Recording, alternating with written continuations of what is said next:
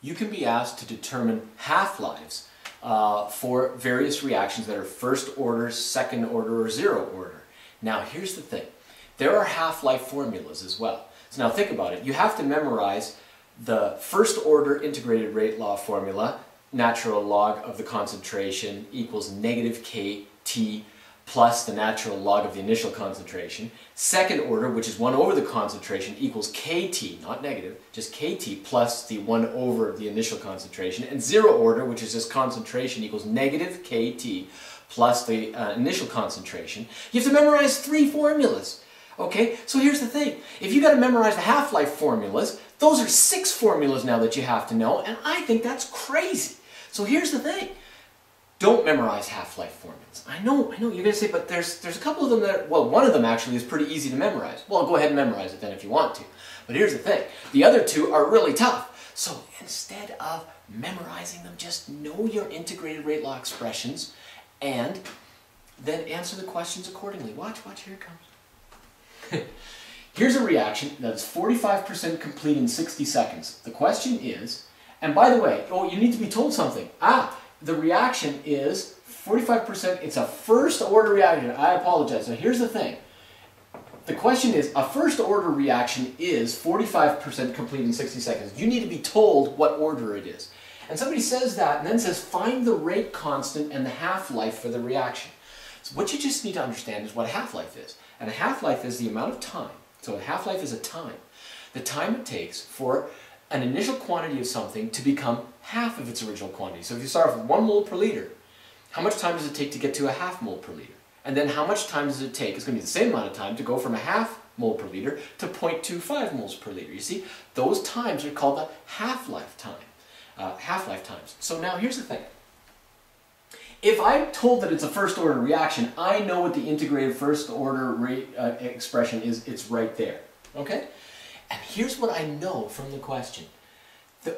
It's 45% complete in 60 seconds. Now you're saying 45%.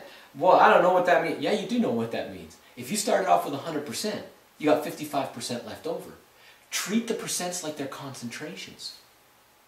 So, if the first question is find the rate constant, take this formula and rearrange it to solve for k, which is going to equal, now think about it, you're going to take that minus that, so that's what we get there, all divided by t and make it a negative t, so divide that by t, make that side a negative. The natural log of the concentration at a given amount of time. At 60 seconds, so the time is 60 seconds, at that time, what is the concentration of that? If it's 45% complete, you have 55 left over.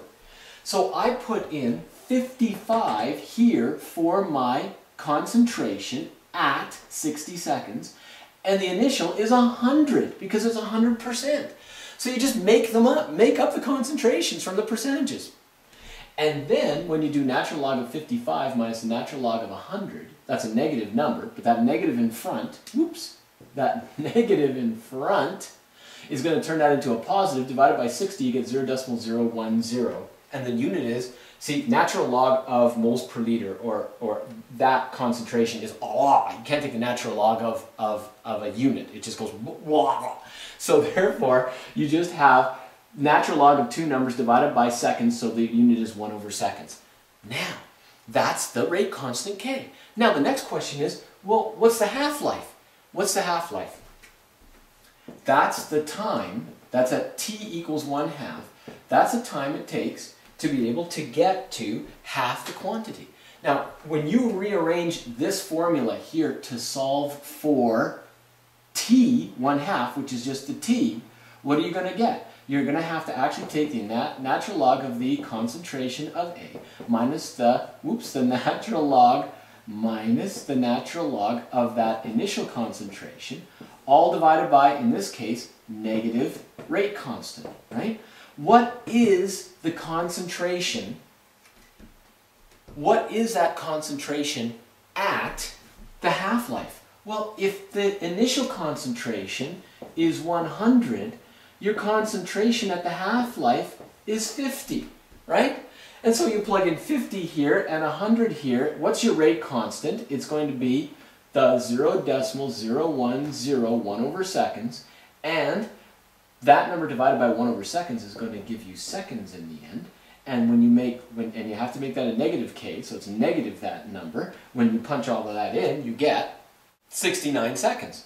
Now, does that make sense? Well, yeah, because to get to 45% completion, it took 60 seconds, so another 5% to get to 50% is probably going to be around 69 seconds. That's beautiful.